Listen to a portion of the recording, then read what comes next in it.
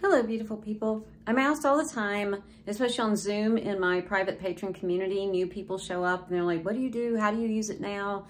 It's been this long. Do you still use it? Are you still microdosing? How do you know when to use it?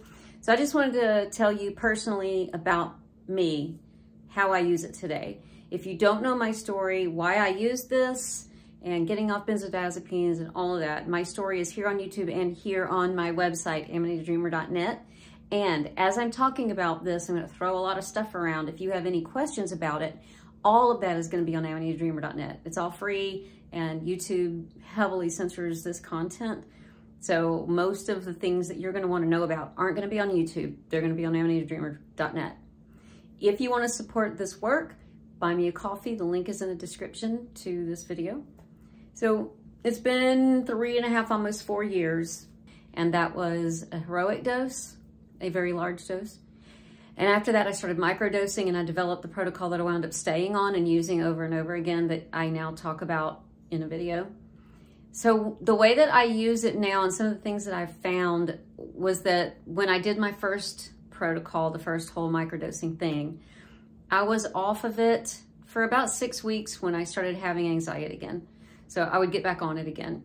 During that time, I'm doing a lot of experimentation for this channel and for the knowledge base out there. So here and there, I'm also doing large doses of it. And I'm experimenting with ibotenic acid, and I'm experimenting with smoking and all that stuff. It's microdosing, macrodosing, heroic dosing. And then I've found that as the years go by, as each subsequent year goes by, there's more and more time between my microdosing protocol. So I think like long-term healing is happening. But this is the year, it's 2022. So this is the year that I'm traveling and holding ceremony. So those are super high doses. And I was holding ceremony about once a month, and I'm sort of in a break right now, and I'm about to go to Switzerland, all of Europe, to film the documentary that I'm making about that. And I have one left. I'm thinking about holding one for winter solstice myself, somewhere here, near here. I don't know about that yet. So there's that. I've also done several large doses of psilocybin in there, so I can't discount the role that that would have played in my healing or getting me to this point.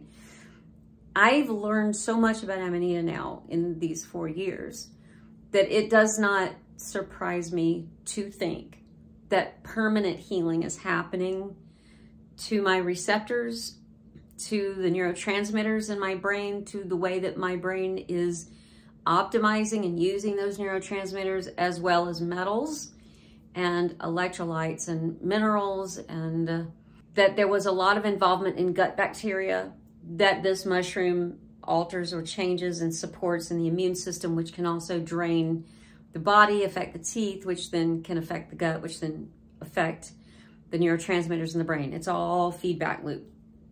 And I believe that this has had a hand in healing all of it. And that's not to say that I can't get in some really bad places. Like when I first started traveling this year in March, it was very overwhelming. I live here, I stay here, I make videos here.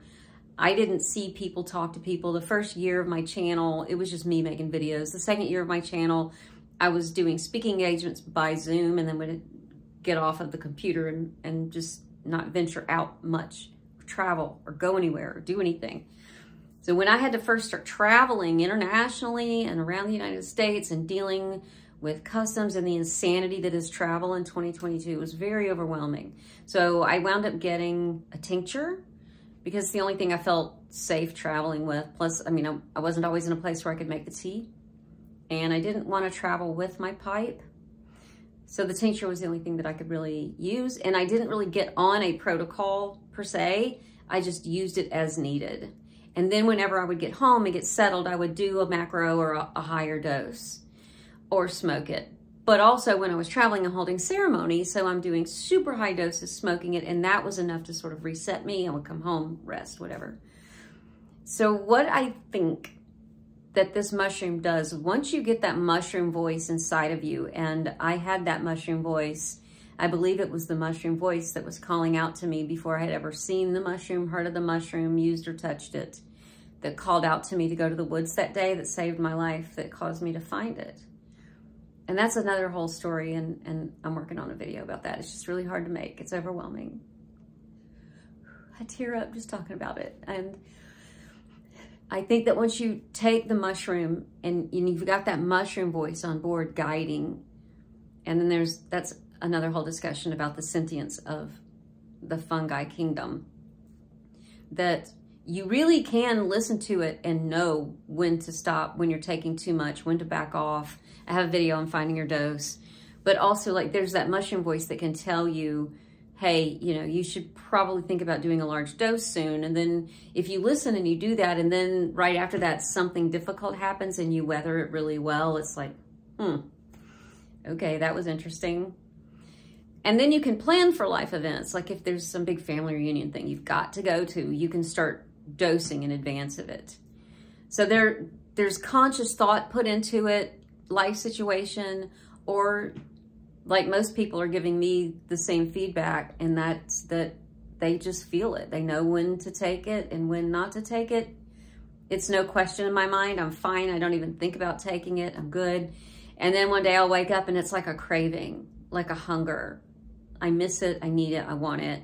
So I'll make the tea. I'll put however much in it, the tea in my tea, and take it. I always listen to the mushroom voice, and it's just random, but by the nature of this year and what this year is, holding ceremony, it's just a year of large doses every single month, interspersed with microdosing. And recently, about a week ago, I went through an experience with a narcissistic encounter that sent me all the way back before I ever even had heard of this mushroom. And it was scary how quickly not just my whole body flipped over to a different user, different energy, my thoughts, my brain, my chemicals, everything. It's like I just went back in time. And it was really scary, and I was shut down for 3 days. All my thoughts were these old thoughts that I don't feel today, but they were very present. Like they were the only thoughts I had. I just had the wherewithal and the presence of mind and the perspective now to know that none of that was real. I had the real physical sensations of feeling that way in the past, and how terrifying it was and how confusing it was.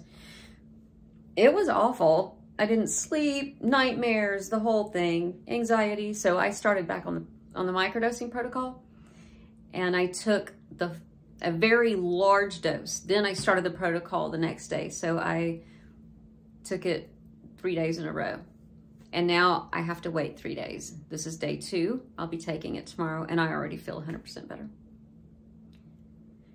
I'm kind of feeling like I want to smoke a little bit tonight. It's been about a month since I did a ceremony, and I'm heading out to go do ceremony in 3 more weeks to hold ceremony in Switzerland. So yeah, I may smoke some this weekend. So that's what I do now. It's mostly by listening to the mushroom voice, to your body, and planning in your life, but also the healing that takes place long-term. And there's a lot that goes into that, and a lot of videos that can be made about that, and a lot that have already been made.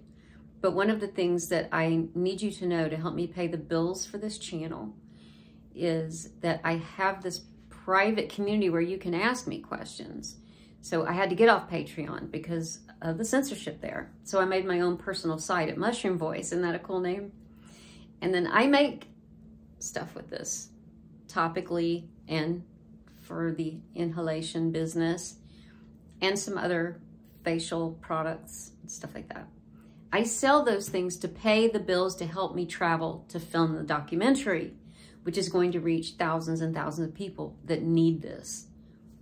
So if you can support in any of those ways, and if you don't want to become that or patron, or you don't want to buy anything, then you can just buy me a coffee. There's a link in the description here, and I really could use it.